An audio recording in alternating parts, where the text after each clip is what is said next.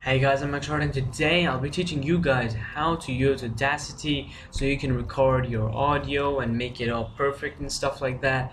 So the first thing you have to do is open up Audacity, and then these are the controls over here. Alright, on the top left you got the record, you got the skip to the end, and then skip to the start, and then stop, and then play, and then pause. Alright, so these are the main controls over here, and then you can change your speaker over here and your microphone over there.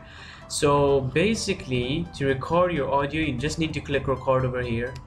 So it's gonna start recording, and once you're done recording just click the stop button over here. And then let's say you want to record your audio after you're done with the audio, so let's say over here, so just click record and it's gonna record from there. So now as you can see, now both of them are in different layers. Alright, so if you want to make them in all in one layer, so just click this tool over here. It says time shift tool, just click it and then go over here and then just move this up over here next to it, and then basically now you can see that they're both all in one layer. Now if you want to remove any blank space, just go to the selection tool over here and then just highlight the blank space and then just click delete or control X. Now let's say you want to remove the background noise, highlight the background noise and then go to effect, go to noise removal, and then click get noise profile, and then after that click Control A, then go to effect, go to noise removal, and then click OK.